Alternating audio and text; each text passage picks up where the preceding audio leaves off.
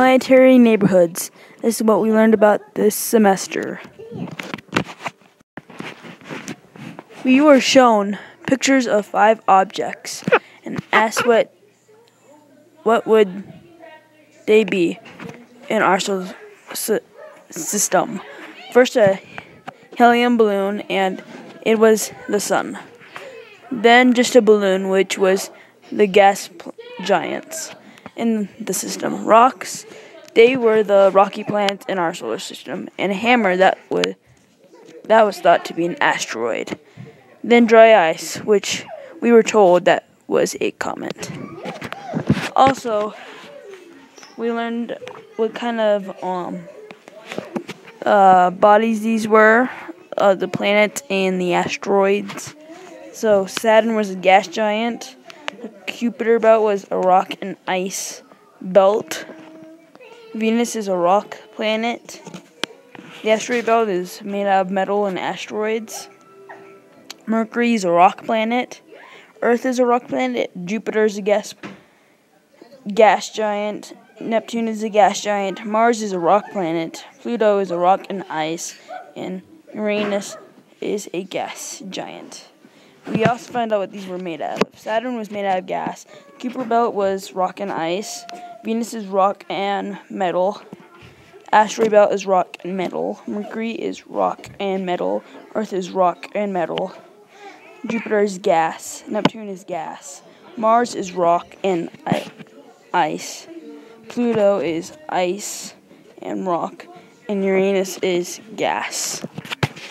These are the objects in our planetary system, in our solar system. HR 8799 is a star very far away with 4 objects. Now that we know there are 4 objects. Originally, it was only believed that there were 3. But now that we have found more evidence that there are 4. But to even see these planets, we had to dim out the star a lot. Well, the planets are a little bigger than our gas giants. The star is much bigger than our star, the sun, and much hotter. This is HR 8799 system. Here's some dialogue explaining our solar system from a teacher to the students.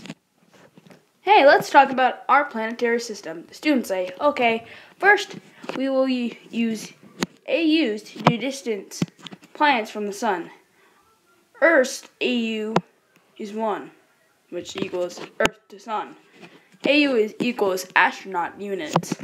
Also, there's 1 star in our solar system, and it is called the Sun, right? Yes, that's right, says the student. We have 9 planets in our solar system. Mercury, Venus, Earth, Mars, Jupiter, Saturn, Uranus, Neptune, and Pluto. The students say, isn't Pluto a dwarf planet? The teacher says, yes, it is, but now they have changed it back to a normal planet. The scientist. Almost every planet has 1 or more moon next to it. Jupiter has over 50 moons. The students say, whoa.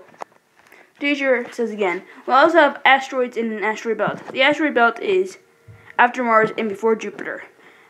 There is also another belt after Pluto.